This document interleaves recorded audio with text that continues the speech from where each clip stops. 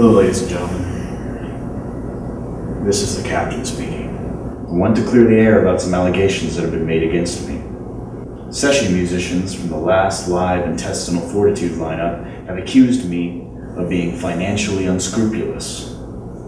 I just want to tell you, face to camera to face, that these allegations made against me are absolutely true. I mean, what kind of moron do you have to be to take the promise of money in the underground seriously? But the Lord Valtrex Dylan Crotch has taken it upon himself to cash in on the situation, so to speak. I have the looming threat of legal action over my head. My own band, my creation, that I built from the pen up, is being kidnapped from me in a blackmail scam. Crotch has conspired with the powers that be beyond me, and is currently launching a campaign to erase me from the history of my own subject. He has taken the songs that I taught him and is planning on making a mockery out of them, using a monkey on drums straight out of Donkey Kong, and some minions from his stable of deaf black grind musicians from Garland, Texas, on guitars and bass. God only knows who's going to do vocals. But you know what, Val Crotch?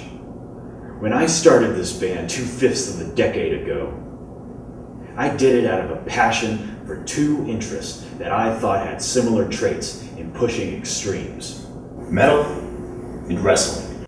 Little did I know, I did it as the final important eras of these art forms were coming to closes. It was almost as if time itself had opened up and swallowed all that was good and historically important. And as I built a house upon this foundation, it crumbled underneath my feet. The last bastion of skilled artists faded away. A scrawny, effeminate facades built on junk technology and copied ideas took over. And now, it's all an embarrassing shell that, quite frankly, I don't care to go back to. Friday, October 30th, on the weekend of the dead, Intestinal Fortitude will rise from the grave it retired to years ago and parade its sorry corpse around Reno's chop shop. Will the captain try to stop it? No.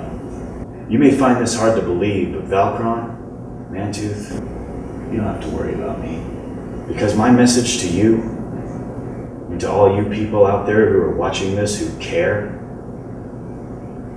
is that those four letters, C-A-R-E, make up a word that stands for something I have completely run out of. I have better things to do than waste my time grinding away at something that'll never go anywhere. So have fun with my band, boys. I'll be off doing grown-up things if you need me.